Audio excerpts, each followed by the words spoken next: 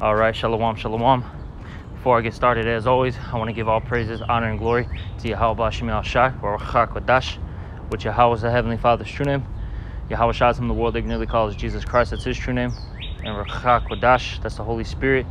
And I'm also going to give double honors to the apostles and the elders of Great Millstone who will teach you on the scriptures. And salutations to all the brothers out there who are pushing his word in all truth and in all sincerity. And I entitled this lesson, Their Pride is Being Exalted for Their Destruction. And the reason why I entitled that is basically when I was out and about last night, I was observing, doing spiritual observations of these people out here. And what I noticed is, and this has actually been going on for a little bit of time now, what I've noticed is ever since they reopened pretty much, everything back up, the restrictions are being loosened, you're starting to see an increase in pride, okay? And, for us brothers, in this truth, you can't really get too upset, okay? I just want to throw that out there. Don't get, get too frustrated, like I said, too mad, too upset. And the reason why I'm saying that is because, it is vexing dealing with these people, especially if you have to, interact with them, all right? But you also got to remember that, look, these people, they're basically getting set up by the Most High. Because as the scriptures say here, let me get this, Proverbs 16 and 18, it says, pride goeth before destruction. You see, pride goeth before the downfall, okay? And that's what we're seeing. We're seeing all these people, they think that, things are going to go back to normal. Hey, things are going to rebound. They're going to have a hot girl summer, okay? These guys think they can, fly to Atlanta, or, go to LA, have a good old time, go to the Caribbeans, and just, enjoy life, okay, so to speak. And really,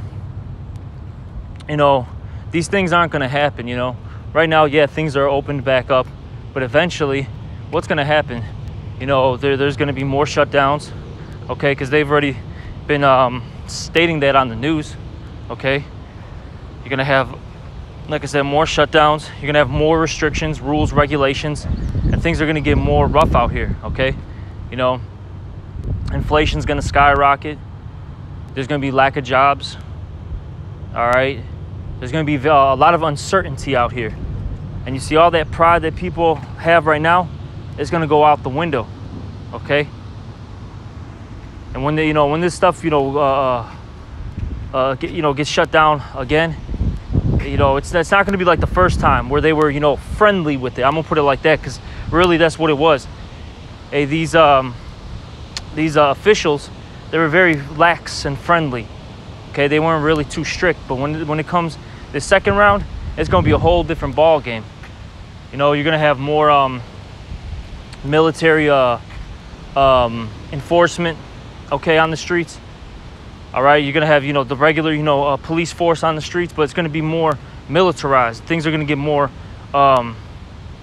serious. It's gonna be what is it, that draconian law, there we go, is gonna get more intense, all right? You see, but this is all the reason why, going back to the original statement, why these people are getting more prideful is ultimately for the destruction.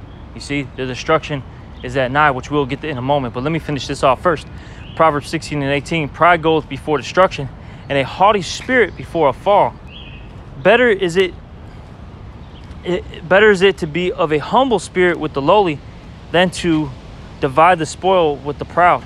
And the reason why it's better to be lowly in spirit is because the Lord is looking for somebody that's contrite, that's lowly, that doesn't think, highly of himself. The Lord hates pride. That's one of the top things that the Lord hates. He can't stand he can't stand pride, okay? Because as the scriptures say, once you have pride, you do what? You departed from your maker, okay? Let me get that real quick, actually. You depart from your maker.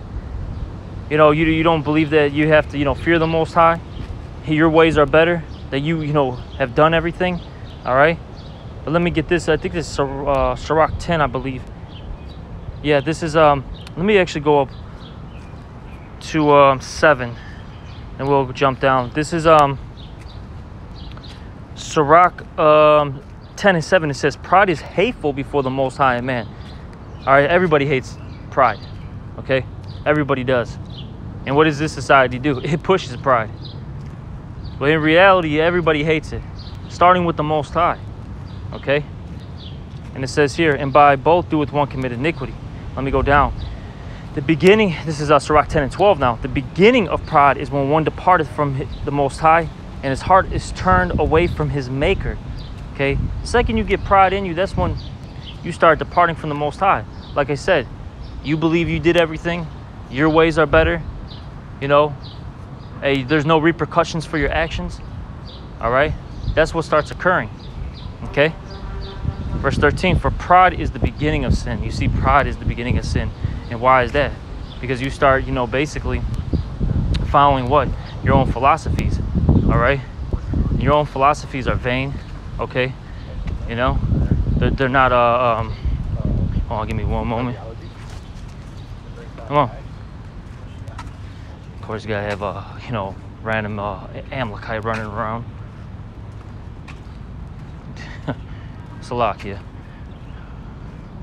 acting a goddamn fool, man. Salakia. But this is let me read that again. This is Sirach 10 and 12. It says, the beginning of pride is when one departed from the Most High.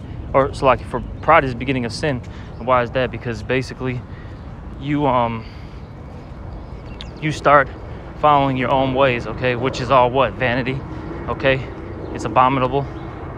All right, these are just facts. Okay, these are just facts. And what does the scripture say? Man at his best is all vanity. Okay, in his best estate. Even in your best estate, you're all vanity. Okay, if you're not following Yahweh Bashim Yahushai, hey, nothing that you say is going to be profitable. Nothing that you do is going to be profitable. All right. Okay. Now so I'm going to read it again. For pride is the beginning of sin, and he that hath it shall pour out abomination. Hey, those philosophies, ideologies, your actions. Okay.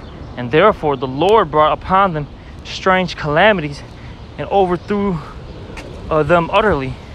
And you see, that's what's about to happen to a lot of these people, man. The Lord's about to start bringing, well, he has been bringing strange calamities. Okay. You know, for instance, I'll use this one as an example. Out there in Florida, you had a condominium building basically collapse. It literally just, you know, pancaked. Okay, just half of the building is just, you know, flattened out. That was a strange calamity. You know, maybe a sinkhole happened, who knows? You know, we'll find out later, but that building just collapsed out of nowhere. You know, that's a strange calamity. And there's many more, but that's, you know, something that I can think of right now, as in, you know, for an example. And it's gonna get worse and worse out here. You're gonna see more natural disasters, people dying from that, people, you know, dying from, you know, more of these pestilence, okay, which is diseases. You're gonna see all sorts of wild things, you know, occur. All right, you know, as time, you know, keeps going by. All right, now I'm gonna keep reading. Verse 14, the Lord has cast down the thrones of proud princes. And that's what's about to happen, you know, to Esau. All right, these you know, other heathen rulers. Also, even the 2/3 of our own people that have basically a position of power in this society. He's about to throw them down. And it says here, and set up the meek in their stead. And that's what's going to happen. You see, look, Akim, you know, let these people get proud. Let them feel, you know, that there's something special. Because look, the Lord's about to do some terrible, terrible works to these people. Okay? All right? He's going to get them at some point. You see, we just got to worry, as the scriptures say, don't, what does it say? Inquire how the righteous shall be saved. Okay? That's what you should be doing. You should be inquiring how the righteous shall be saved. All right? You're not supposed to be worrying about the death of the wicked, you know, and their end. We already know it's going to be terrible. They're going to know everything, death by pain, as the scriptures say, So they don't worry about these people. Don't let them bother you, okay? Like I said, let them have a good time. Hey, let them get their little small, W's right now. Hey, they can have the small W's, the little carnal W's. Hey, we're looking for that big spiritual W, okay? We're looking for that big spiritual W, so, we could get what? Salvation, okay? And with salvation comes what? I always say this, the transformation of our bodies, us getting the upgraded bodies. Then comes what? The dominion, okay? The glorification. You see? We want incorruptible things. We don't want corruptible. Basically, yeah, we want the incorruptible crowns, not the corruptible crowns. And see, these people, they want the corruptible crowns. And the reason why is because corruptible crowns, so, hey, you could get it easily and quickly. But those incorruptible crowns, that takes a long time to get, okay? It takes a long time to get. And you got to go through what? That fire, that spiritual fire, okay? That adversity. Acceptable men are tried in the furnace of adversity, as Sirach 2:5 says, all right? All right, so basically, hey, continue to stay humble and meek. Like I said, let these people get their, get their little W's, all right? I'm going to keep reading Sirach 10:15. It says, the Lord hath plucked up the root of the proud nations and planted the lowly in their place. And the elect, hey, they're getting planted right now. And the Lord, hey, he's slowly plucking these proud people up, man. All right? Slowly plucking them up. And it's going to be beautiful when all hell breaks loose. And when these people have no food. And when these people have no answers, no water. No entertainment. No gas for the cars. It's going to be beautiful on that day. All right? You see us, as it says in the scriptures, in 2nd Ezra, it says that we, the elect, we're going to have things in abundance. And the heathens are going to envy and cannot do anything about it. You got to think about that. We're going to have an abundance, meaning we're going to have an excess of things, Not even just like we're just, getting by. We're going to have an excess of things. However the Lord does it, he's going to do it, man, Some way, we're going to have a lot of things in that day, All right? So don't worry about, like I said,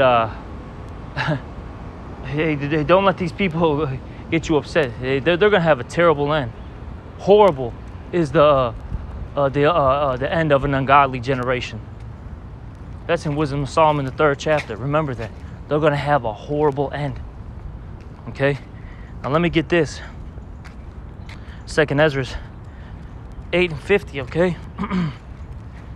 This is 2nd Ezra 8:50. And it reads, excuse me, 2nd Ezra 8:50, for many great miseries shall be done to them that are in the latter time.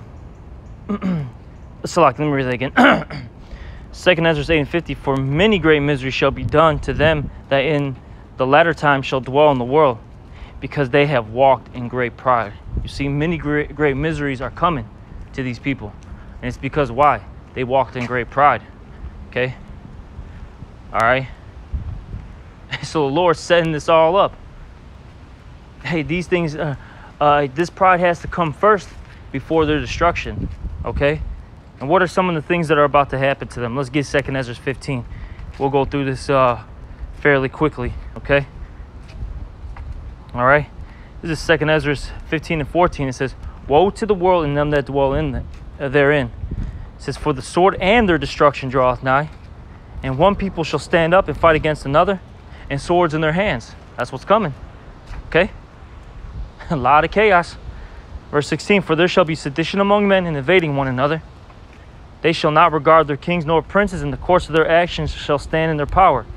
So even these officials, those that are in, the positions of power, they're about to feel the wrath too.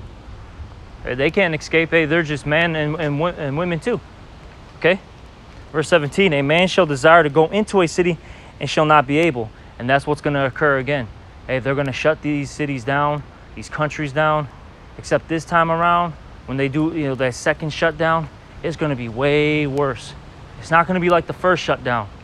Like I said, last time, it was more lax. They didn't really enforce too many rules.